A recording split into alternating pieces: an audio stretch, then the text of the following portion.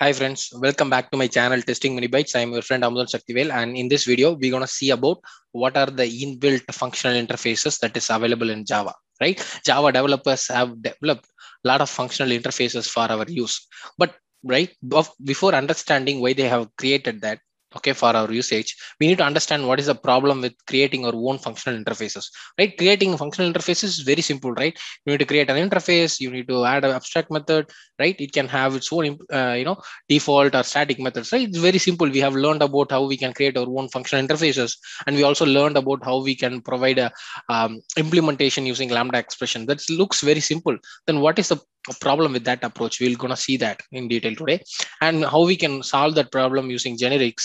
And even if you solve that problem using generics, it'll still have certain problems. We will see about that and how this functional interfaces that's developed by Java developers will be handy for us to provide our Lambda expressions or implementations. We'll see about that in detail. We'll also see about four important functional interfaces that is created by Java developers. In the upcoming tutorials, we'll see about more. But these are the four important functional interfaces: that's consumer, supplier, function, and predicate. That I'm gonna give a small overview in this particular video. And from the upcoming videos, we'll see each of them in detail, and we'll also see about their byte types, right? If you don't understand any of this, that's absolutely fine. We'll get started, and then by the end of the video you'll understand what are the things that I'm telling now, right? Good. Without wasting much time, let's head to the Eclipse Workspace, right? So if you notice, I have a printable interface. Okay, I have a printable interface. Okay, I have done some practice, so let me remove all the generics and all these complicated terms now. Okay, and then just keep it as very simple one, right? Public void print, right? We can provide the implementation using Lambda expression. That's what we have seen in the previous classes. So this is the method signature. Maybe I'll add a string type here, maybe string yeah, something like that, right? So this is a functional interface that has an abstract method. That method gonna accept only one parameter that is of string type, and it will do some logic. So maybe if you want to provide a Lambda expression for this, so you can write I printable, right? So obj equal to, right? So this is the method signature that I'm speaking about, right? So basically it's gonna accept a string, and then it's gonna do some operation. Maybe it's gonna print out that string, right? Whatever the string that I receive, I'm gonna print it out, right? So this is one line. So maybe I can remove all these things. Okay, I don't need that curly braces. This is just one parameter, so I can also remove this. If you want to make sure that this is working, we can call this print method, and we can pass some string, right? If I run this particular test, it'll work absolutely fine, right? It will print that. So it will basically, whatever the parameter that you are passing, it's gonna print that. So, right? So it's a very, very simple interface, and we have provided the implementation using Lambda expressions. Again, guys, if you don't understand what is this, please watch the previous videos where I have explained about what is functional interface, what is Lambda expression, what is the Lambda expression signature, how we can use that, all those things in the previous videos. Please head towards that and watch that before, watching this further.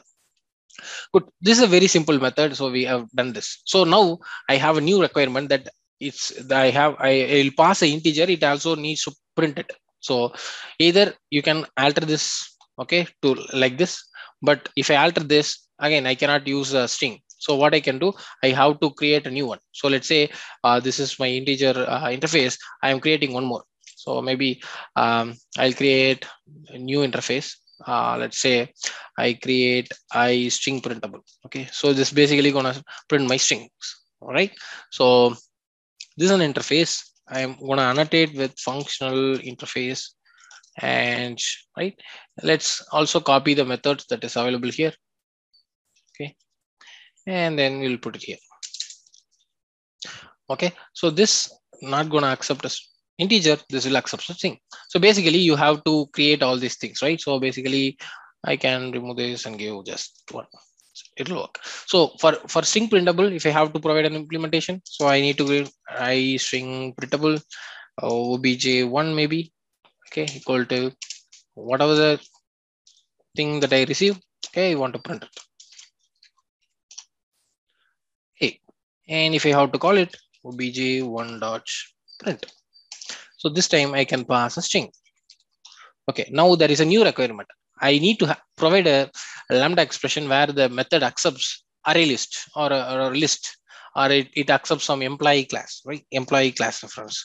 So if you want to create another interface for this, okay, you cannot keep on creating a lot of things, right? So basically you have long decimal, float.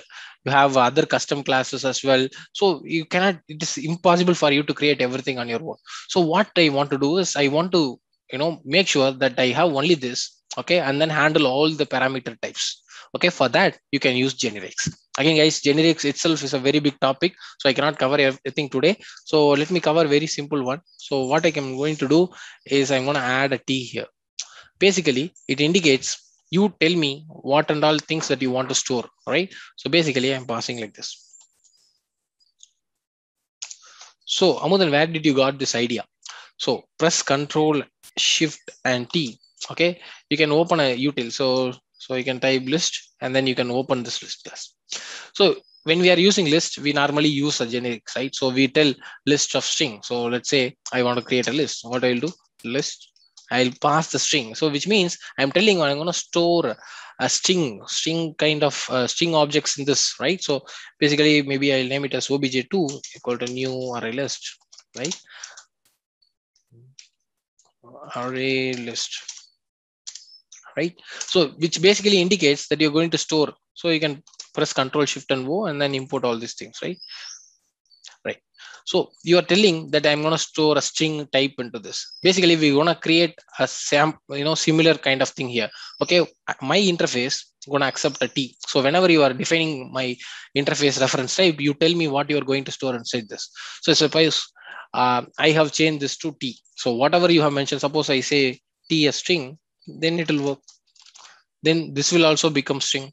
So this parameter will actually stores a string value. Let's check whether this is working fine.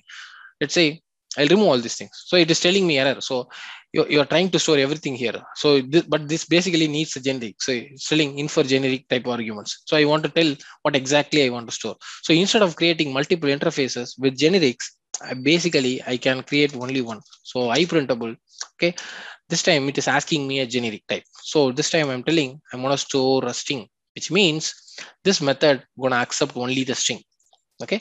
So let's say obj equal to new, or you can provide the implementation directly, right? Whatever that's coming, I'm going to do a sysout and then print it, right? That's it. So now if you type obj dot, and if you notice there is a print that accepts a string type, right? String T. So this basically indicates whatever the generic you pass there, you can pass that. So I can pass this work. Yeah. And then suppose if I want to do a same thing with integer, right? So basically you can pass an integer type, right? obj1, because you cannot pass int, right? Int is not a int is a primitive. You have to pass a class, wrapper class, right? So whatever the thing that I receive, I want to print it. Okay, and then same way obj1 dot, and if you notice it is accepting an integer now, so you can pass an integer, right? Good. So basically these things will work absolutely fine, right? So with just one interface, now we are handling two different tasks. Again, this T can be anything, right? But even then, there are a lot of method signatures. This is just a method signature that accepts one parameter and returns nothing. If let's say my requirement is I need to accept two parameter and return something, then what I can do, I have to create another interface, and then I need to pass all these things. I need to create generics for that. So let's try to do that now. So let's create a new interface. Let's name it as I test interface, something like this, or my interface, whatever. Okay, my interface. So this interface, I need to have a method. Let's say public. It's by default public abstract. So maybe I can name this method as some name. So you can give any name, right? So yeah, this gonna return, say, let's say string. it accepts two strings, string A comma string B. Let's assume, okay, this is having a method, and this is also a functional interface, right?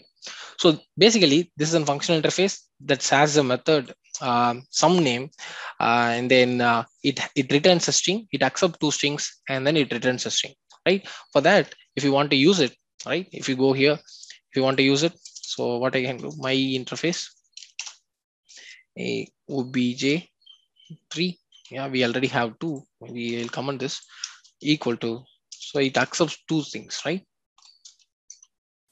So this is the lambda syntax, right? So it accepts two things. So let's say a comma b, whatever so and then return a plus b. Whatever the strings you receive, just append it and return back. Okay.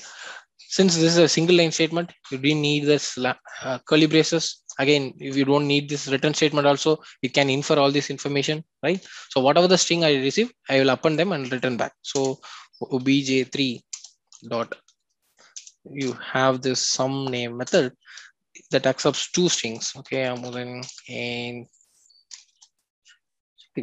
something like this. Okay. Now if you run this method, so it will print. So this is actually returning me that. So I have to do sys out and then actually do the printing.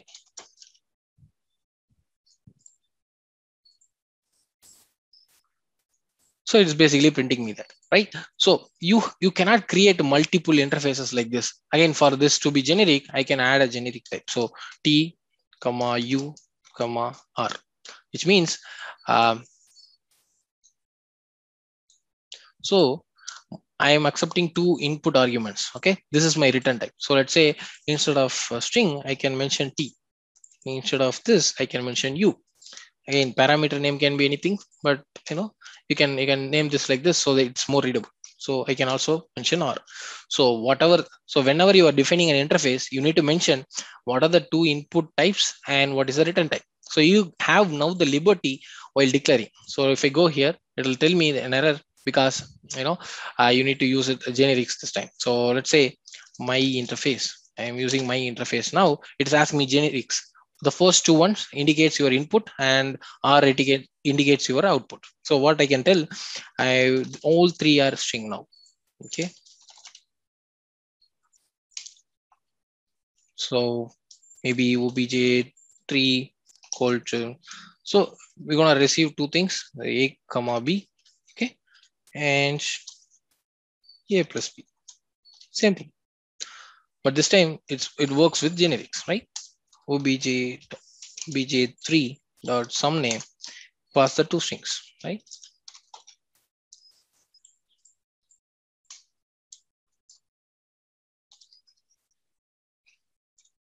Good. So this will run absolutely fine. So I cannot create all these interfaces every time. Suppose if I need one more thing. So this is an example that I showed that accept two parameter and return something.